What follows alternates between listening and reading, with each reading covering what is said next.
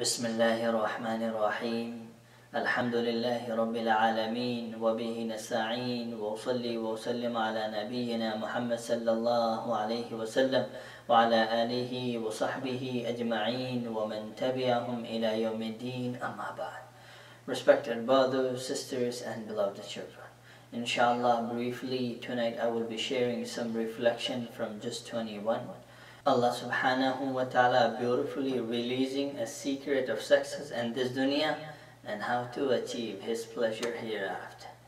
See how beautifully Allah subhanahu wa ta'ala is saying in Surah Al-Ankabut ayat number 69, وَالَّذِينَ جَاهَدُوا فِينَا, those people who are willing and looking of the goodness of this dunya, all the joy and happiness, contentment, relax and comfort, without any harm and loss, make sure they need to strive and struggle to read the Kitabullah, understand the Kitabullah, get to know what Allah's ahkam, need to read the seerah of Nabi Allah, get to know what the sunnah of Muhammad sallallahu alayhi wasallam, and need to make their days and night accordingly.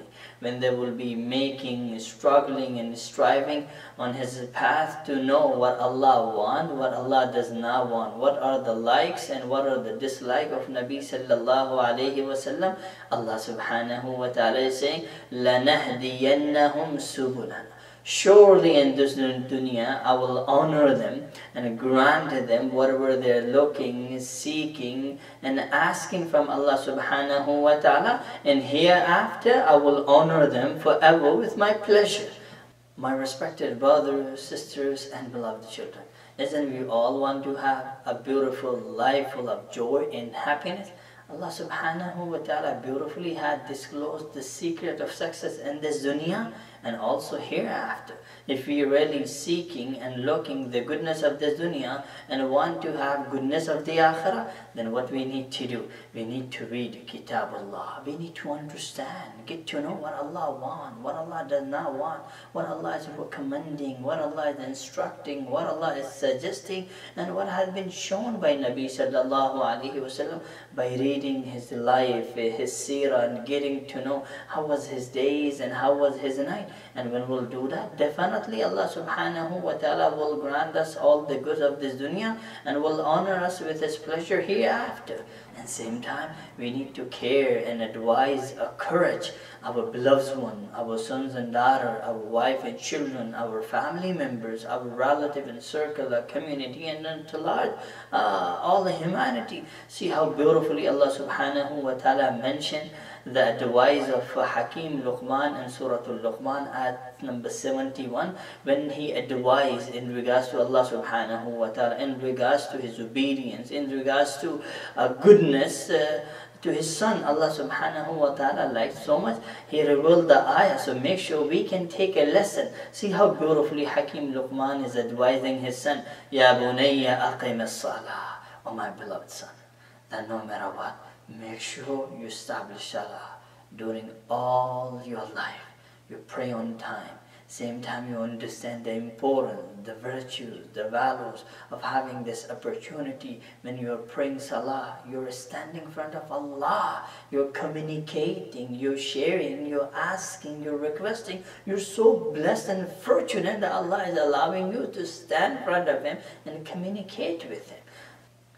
Aqim as-salah. So make sure you establish salah, you perform salah. Same time you ask your beloved one, your circle, your community, your surroundings, that make sure they all perform salah. Through the salah, they all can achieve the goodness of this dunya and also the goodness of the akhirah. So that no matter what, you must perform salah and same time ask others nicely and kindly to perform salah on its time.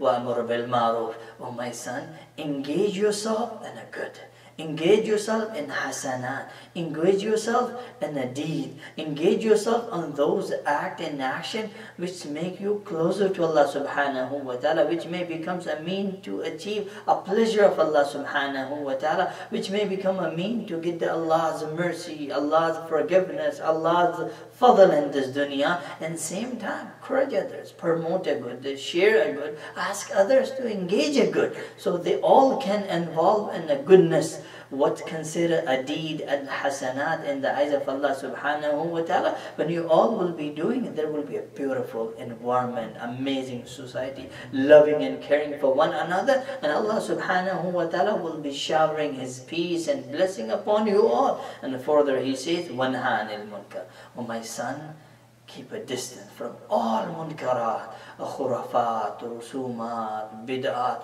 each and every act and action which consider unlawful, which may become a means to get Allah's anger.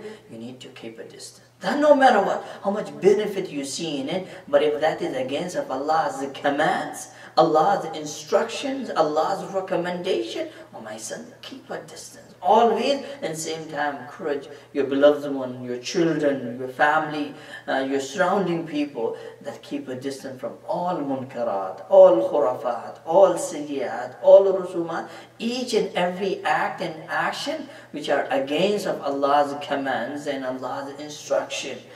And then He's saying, وَاصْبِرْ عَلَى مَا أَصَابَكَ. Whatever stage, in the state of a life you're going through, whether sometime a trial, whether sometime a difficult challenges, whether sometime you're having good what you're looking and desiring, just remain thankful to Allah subhanahu wa ta'ala at all stage of your life.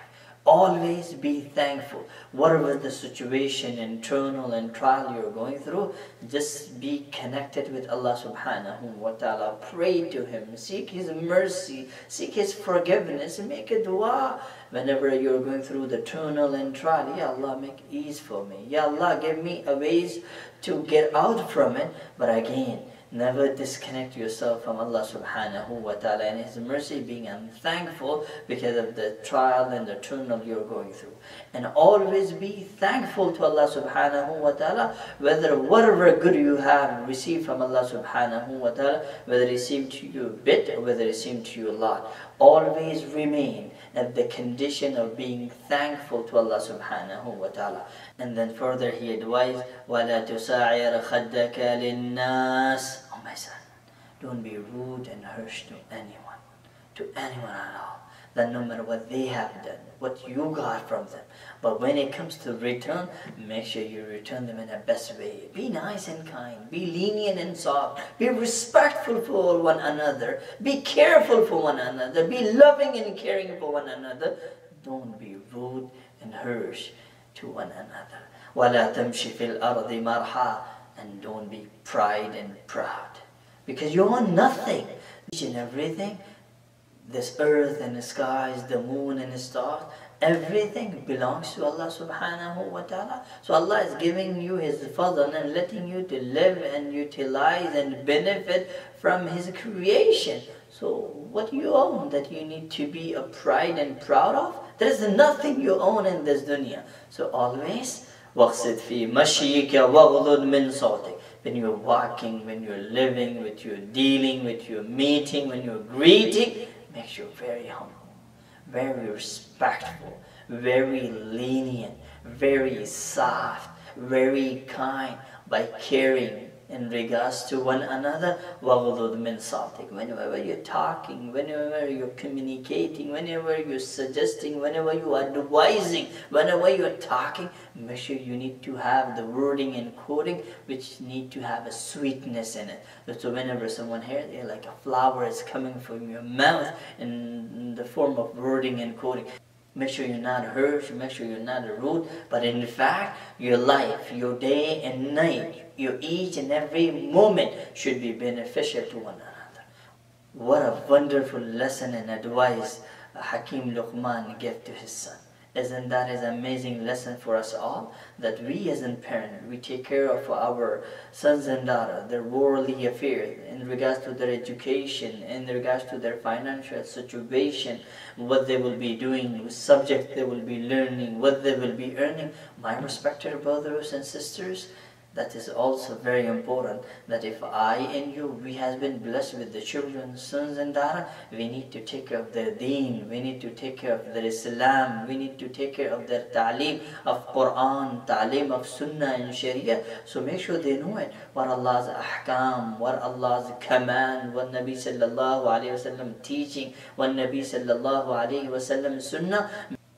We need to assure that they should be having and they should be getting enough and sufficient knowledge of Quran, sufficient knowledge of ahkam of Quran, sufficient ma'lumat, information in regards to Allah's command, sufficient information in regards to Nabi sallallahu alayhi wasallam's ta'limat, his lifestyle, his likes and dislikes, so they can remain on Islam, and when they are dying, they should be dying as a Muslim. We need to assure that, make sure how much my son and daughter knows about Quran, how much my sons and daughter knows about Allah's ahkam, how much my sons and daughter knows about Muhammad sallallahu alayhi wasallam, how much my sons and daughter knows about the seerah of Nabi Allah Muhammad sallallahu alayhi wasallam. We need to assure that their belief should be firm in regards to Allah subhanahu wa ta'ala, that Allah is wahdahu la sharika lahu. He is alone, each and everything, this dunya, this sky,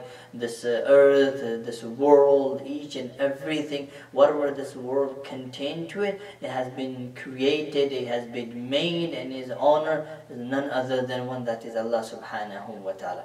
Everything is running and functioning with the will and the permission of Allah subhanahu wa ta'ala. We need to assure that their belief in regards to Muhammad sallallahu alayhi wasallam, that he is the Khatamun Nabiyyin, he is the last and final messenger of Allah subhanahu wa ta'ala. There won't be any Rasul and Nabi will be coming afterward. Quran is the last and the final revelation which he revealed to Nabi sallallahu alayhi wasallam, and Islam is the final religion. So they need to know Allah, they need to know Rasulullah, they need to understand Kitabullah, and then accordingly they need to walk and make their days and night and spend their whole life according to Islamic principles.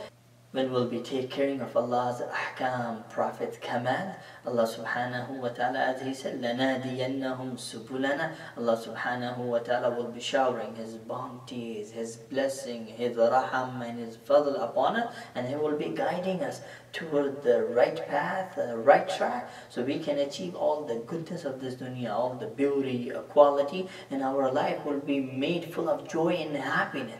And what could be better than that? When we'll be resurrected hereafter, Allah subhanahu wa ta'ala will honor us with pleasure. Make dua that may Allah subhanahu wa ta'ala guide us, at the same time give us tawfiq to guide our children, give them proper education, the education of Quran, education of Sunnah, and that will be only possible when we'll connect our sons and daughters to the masajid, to the madaris, to the ulamas, to atqiyas, to the sulaha, and will we take them to their companionship. When they will be having this opportunity, definitely there will be courage and there will be boost to know what Allah's ahkam, what Nabi's farman, and then definitely they will be inshallah encouraging themselves to walk on the right path and right track, and by doing that they will be achieving goodness of this dunya and also goodness of the akhirah. May Allah subhanahu wa ta'ala bless us, forgive us. Wa akhiru dawana and alhamdulillahi rabbil alameen.